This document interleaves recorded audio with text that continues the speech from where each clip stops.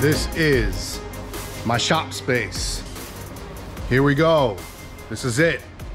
What the heck am I doing? The Rivian is just in here for effect right now. This baby is my tiny house. This is a 24-foot tiny house that I have just been waiting to start.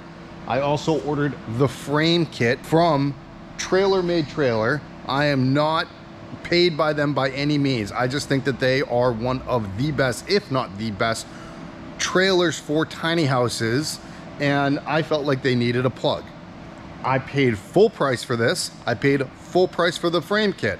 I did not get any discounts for that. Again, I want to just shout out to them because I feel like they are a really good company. These trailers are designed and made for tiny houses specifically. Obviously, I'm going to do a whole build series on beginning to end on this thing, but you guys can see here that even the framing structure of the tiny house is crazy deep.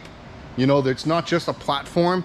We're talking, this is like 6-7 inches, and the reason that is because cold air goes underneath and you want that cold air coming up into the house, so they make enough room to insulate the bejesus out of this thing, which I am going to do, and we're going to talk about what insulation I'm going to use when I get there, but we are many videos away from that happening. And then this guy right here, this is the frame kit. I am super excited, and it's a massive time saver. I worked with their engineering team and how we did it to the inch, or even I believe it might even be like millimeter or centimeter or something like that, because they do all of this cutting on a CNC machine.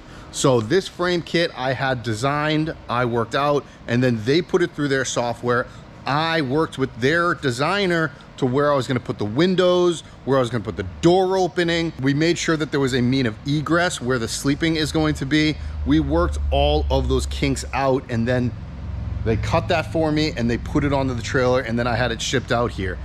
I originally was gonna do all of this in my buddy's shop up in New Hampshire, but I just felt like me living out of that shop and also working out of there just was not a good idea, and it was a recipe for disaster for my own mental health. So I went out and I said, I'm gonna find a shop space near my mom and my dad's house. They're two separate homes, but they're kind of in between, so I can either stay at one or the other while I build my tiny house, while I look for land. I am officially now in the shop, and I've got 1 year because I signed a 1-year lease.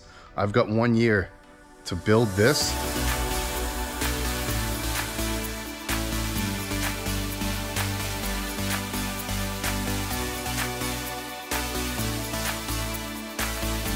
I'll show an image right now on what the design of the layout that I really want to do. I'm hoping that it is going to look like a Brooklyn style loft on the inside. I'm going to get more involved into JT Designs, or Jared Tacha Designs, which is part of my brand and part of things of moving forward. Anything that I do building wise, that's always been a dream of mine, to have a shop space like this and to be building full time and enjoying stuff and selling stuff online, whether it's epoxy river tables or a van that I flip, or maybe a tiny house in the future that I build, or a container home that I maybe will do on the land that I will be hopefully purchasing in the next year. That is obviously the goal here. So if you're new to the channel, subscribe, because all of those things are going to be happening in the future. Land purchase, tiny house on land. I want to build a shop space like this. And hopefully it'll be all off-grid, or if it's not off-grid, it'll be off-grid capable.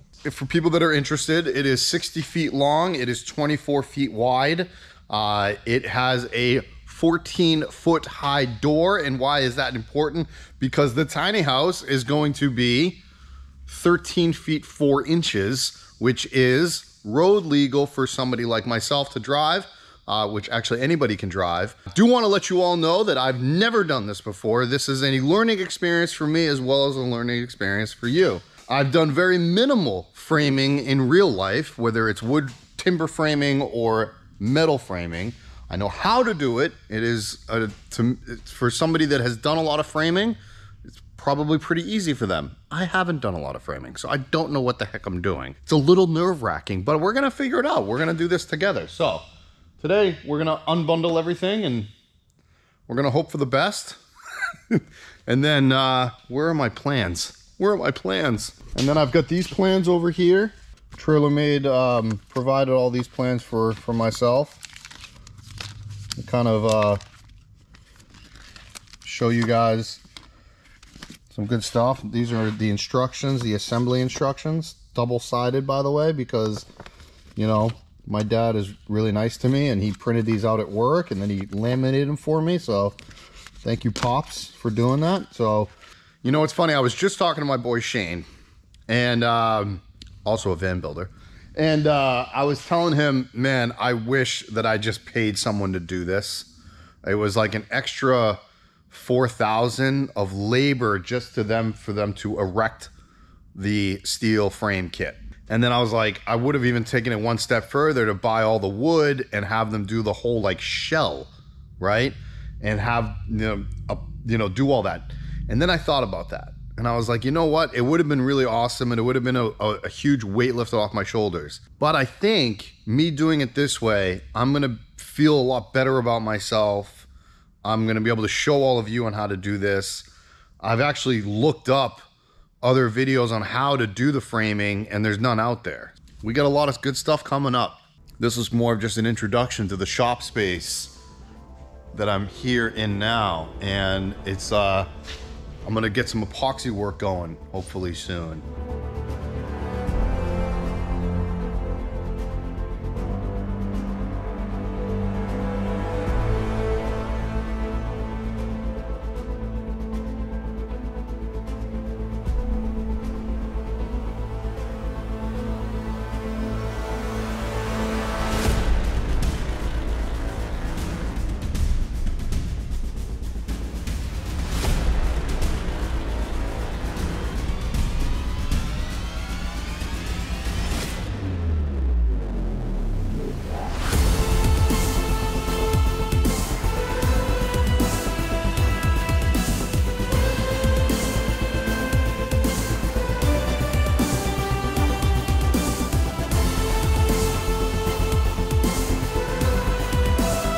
What I just showed might have seemed a lot easier than it really was, but I'm still not done. I still got probably 30–40% left on the pallet. Didn't wear my gloves for one maneuver, like literally moving from there to the scaffolding there, and I cut my finger pretty good. So I'm gonna call it a day. I'll come back tomorrow. I got a late start today, so I'm gonna come back tomorrow and I'm gonna finish this off. I'm not gonna whip off the glove right now because I'm pretty sure that it's got a lot of blood in there. It's not that bad. I just nicked it pretty good on this metal. So word to the wise, when you're moving this stuff, make sure you wear some gloves. I'm an idiot. Lesson learned. All right, it's the next day now, and I obviously have all of the steel framing off the tiny house, finally. This is one of the reasons why I got a massive space that I did, the 60×24 shop space. I have it all laid out, which is actually what they tell you to do in the instructions. Section it all off. Section 1, 1A, 2, 3, 3A, 4. The loft is underneath the table there. Roof 1 and roof 1A. So it is all kind of sectioned off the way I want it to be, and I can start putting the walls together. Tomorrow I'm going to start calling around to a couple of the spray foam insulating places, because I want to spray foam the inside of this because of the 6+ inches of depth I have in the trailer, and that'll give me like an R35 value or R36, somewhere in there. 3/4 inch like subfloor down, and the reason I need to be 3/4 inches because it says it in the notes, because the steel framing actually sits on top of the subfloor, and the 3/4 inch has to be enough for it to, because the steel frame will come up to the wheel well and over it and then go that way. So it has to make sure to clear that, so they say a minimum of 3/4 inch. I had the intention of putting this, and I still have the intention of putting this tiny house in the northeast. Or if I do move it, it'll be maybe Pacific Northwest, maybe the desert. All those places can get very, very, very cold. I don't know, maybe eventually I'll put it down in Florida, but right now it's going to be a Northeast home. The Northeast gets mighty cold. The Pacific Northwest, certain parts of it get mighty cold. Desert gets cold. And the trailer being off the ground, a lot of cool air will go underneath that, and that can go into the house. Now, I am putting, or at least I think I'm putting, because I haven't heard back from them yet, but more than likely putting a radiant floor heating system into this tiny house. That will be not only the heating system, but also be the hot water system. With that being said, I will be able to radiate anyways. However, I don't want any of the heat loss getting lost going down. Plus, I don't want the cool air coming up as well. So the most efficient way of doing it is having the spray foam. It's going to cost me a little bit more. And a lot of people are like, well, spray foam, it'll actually off gas. No, it won't. Not if it's done correctly. In regards to the walls, I haven't decided yet. It'll more than likely be spray foam, but when I get there, I'll decide. That was kind of a spiel for no reason, but maybe you guys wanted to know that. I've already checked. The heater does clear to make sure that the roof won't go up high enough and won't hit my heater. Thank goodness for that one. Did I go steel frame over a traditional wood frame? Well, a few different reasons. Number one, I didn't want to do all my own framing. I paid someone to just CNC cut all of this, and why not just buy a frame kit to do that? A lot of people are like, well, framing's the easiest part. Yeah, it is easy if you are a framer, and I'm not a framer. Could I have done the framing? Yes, I could have. In my opinion, I felt it was easier to design the structure, the outside structure, where all the windows are gonna be, etc. and so forth, on a computer drawing, which is what I did. And then I worked with the designer from Trailer Made Trailers to do it that way. That was number one. Number two, I don't know if it's stronger, but I believe it's stronger.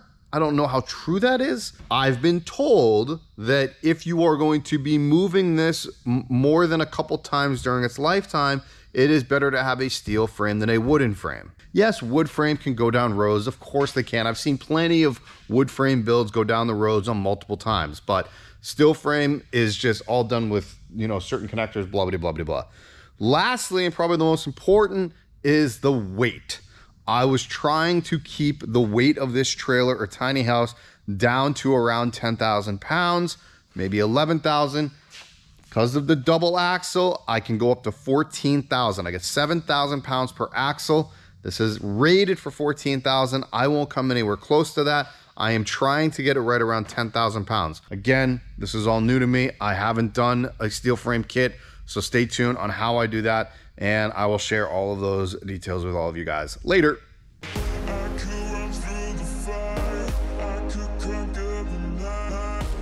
I can make it, if I try to